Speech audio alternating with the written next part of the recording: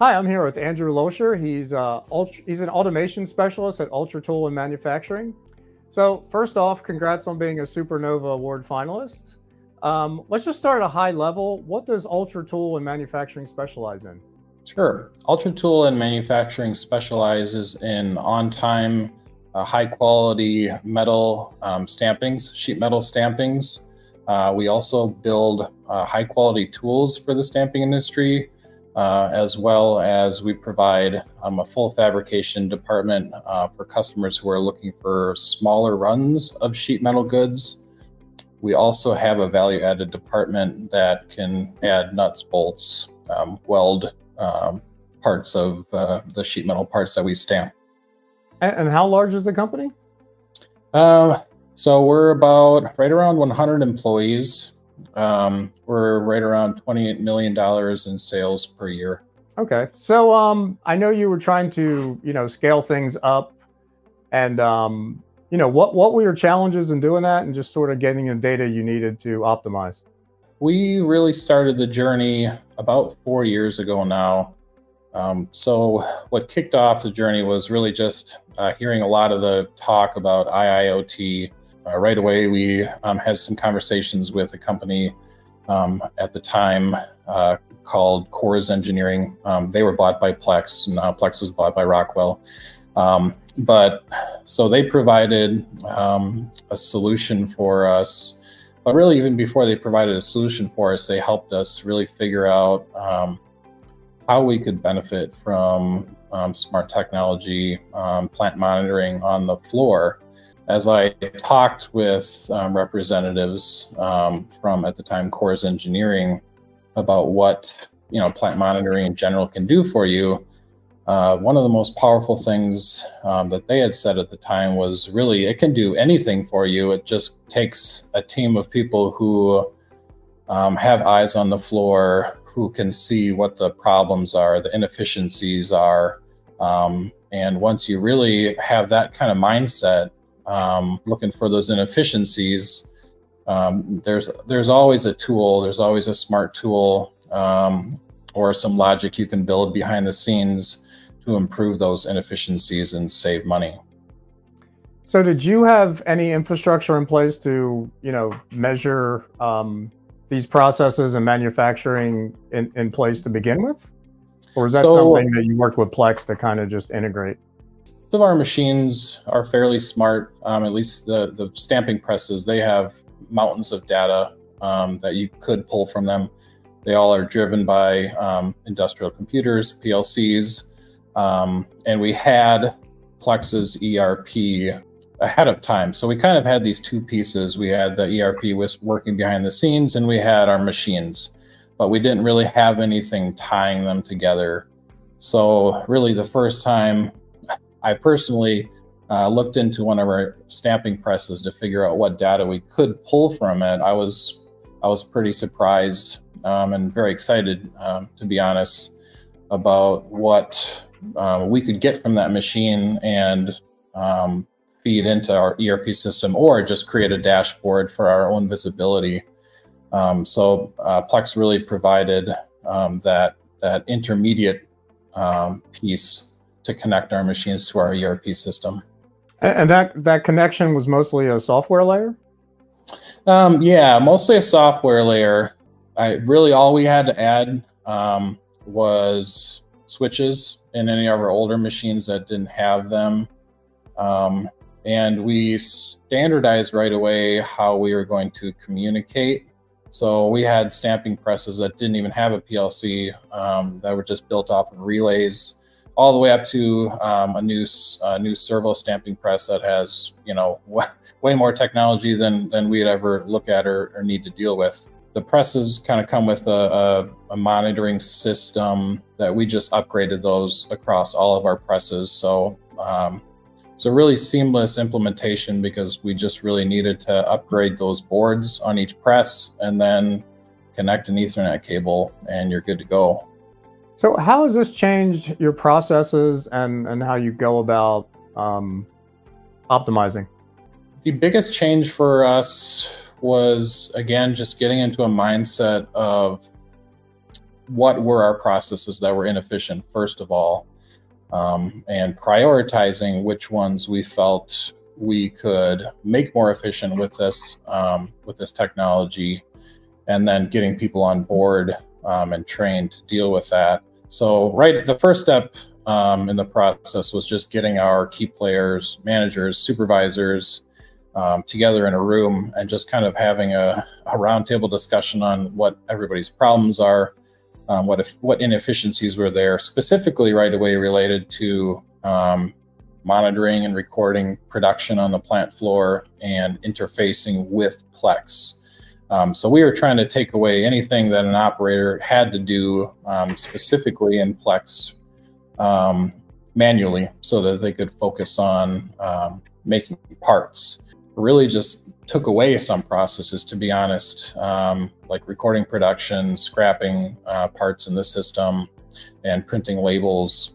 Have you been able to tweak the processes from your learnings initially? I guess how often do you go and kind of tweak how things are done? I would say from an implementation standpoint, the Plex engineers that take on the implementation are very hands-on, very thorough, also very capable and interested in training people within our company to tweak background logic and parts of the automated processes. Especially with some of our machines did require fairly custom logic. What used to be called Mach 2, now Plex automation and orchestration, has a pretty good set of templates, logic templates and things that they've built out to work for customers. But with some of our machines, there was quite a bit of custom building behind the scenes.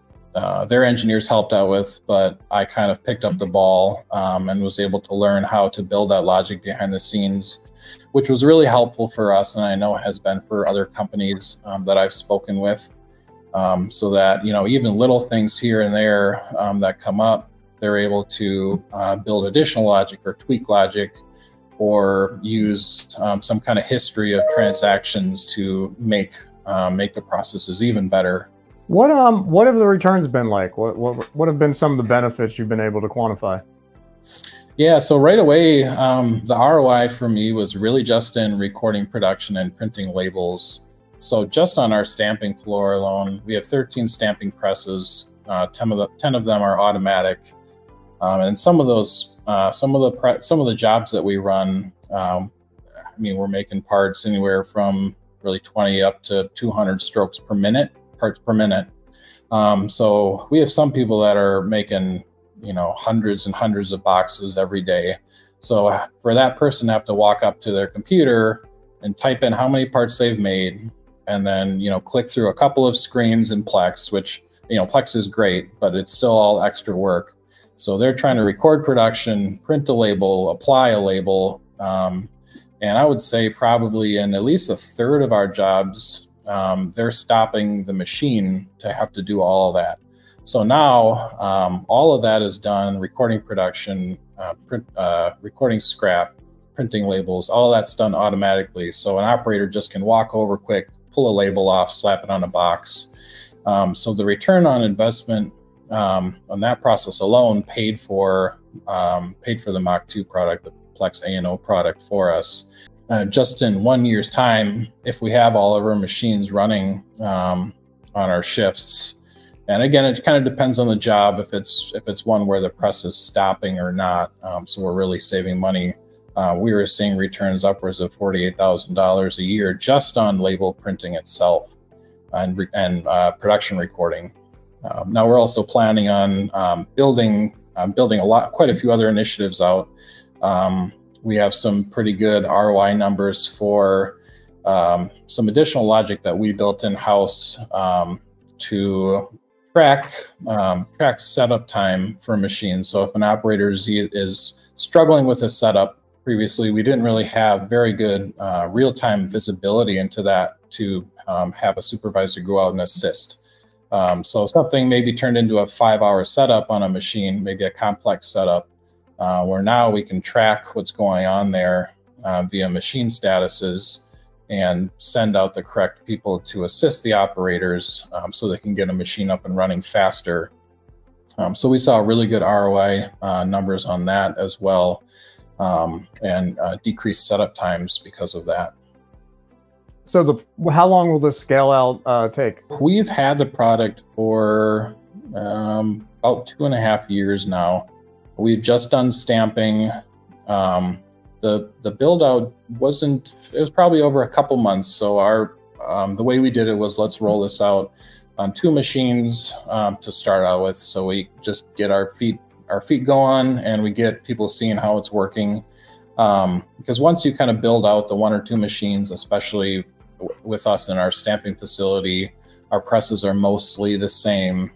So we were able to build out just really two machine templates that we could then apply to the rest of our presses. So after we had those 2 kind of done and taken care of and running well, an implementation for another one was less than a day. It's really just applying that template to another work center, testing it out for an hour or 2, and then just kind of letting her rip. We do have, like I said, we have our a full-fledged fabrication department and a value-added department with spot welders, press brakes, whole bunch of different machines that we also plan on implementing at. Some of those implementations will be simpler. For example, our spot welding machines, we plan on also recording production, and that's kind of already something we've done. So applying that to another work center is just a matter of really getting one piece of data from the machine. Hey, am I stroking up and down? But in addition to that, we have other initiatives that we are going to get going. We plan on building a dashboard to track cycles on all of our spot welders, so that we know how many times a consumable, like an electrode on a spot welder, how many hits it's, how many strokes it's made, because they wear out. So that can be a problem if we have, if we're not changing those in a certain time frame, then you might start getting bad parts. So now we can have a dashboard with real-time visibility into how many strokes a machine has made, so that we can be proactive and change machine consumables when we need to. All right. Thanks for joining us. Yeah. Thanks for having me, Larry.